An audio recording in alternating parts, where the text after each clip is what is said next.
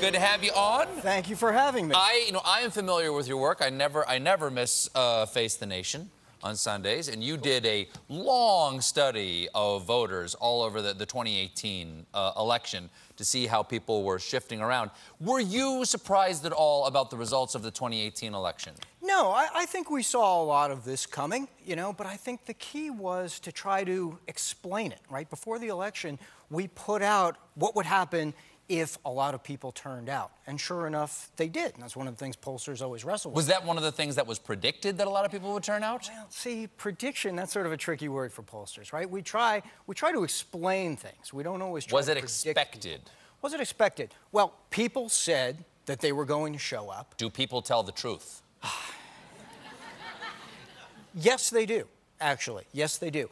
People ask me that all the time. Oh, do people lie to pollsters, right? Do they admit who they're voting for? And I always say, why would you bother to spend 15 minutes on the phone with me, with folks, just to lie, right? Just to sort of make stuff up. Oh, to feel important. Well, maybe. But, I think what really happens is they might, say that they're going to turn out. They might mean that they're going to turn out, but then things get in the way, right? Or things feel like they're not as important. But this year, what we saw was that people were motivated. People said that they thought this election was as important or more important than a presidential year, right? And so they did actually turn out. You had 16% of the electorate here said they'd never voted in a midterm before. So we got half the electorate actually showing up. And that was one of the keys. What happened that was surprising? Because we kind of expected the House to go this way, we expected the Senate to go that way. What happened that no one saw? I think that that size was probably a little higher than a lot of people thought. I think that the size of the Democratic gains were probably a little higher. And, you get out to places like Southern California, traditionally Republican place, that place Orange County. Orange County. It's for the first time since like 1935 or something. It's all blue. Yep, all blue.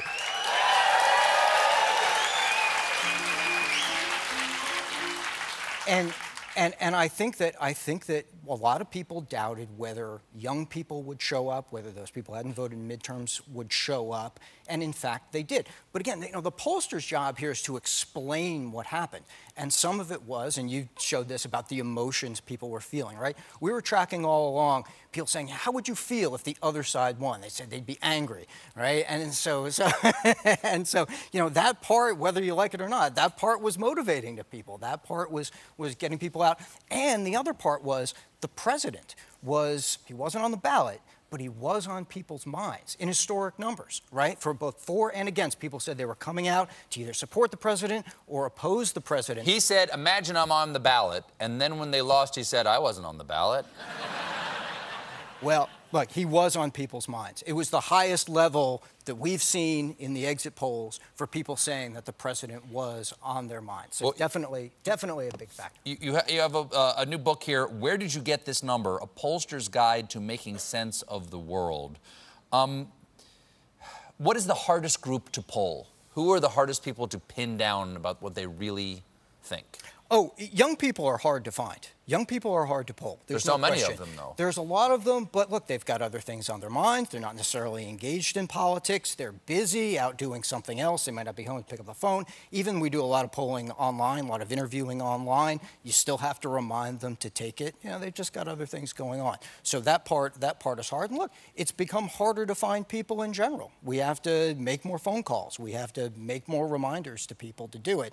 But the key is to keep on doing it until we get that microcosm of America. That's what a poll sample should be, and that's one of the things I explained.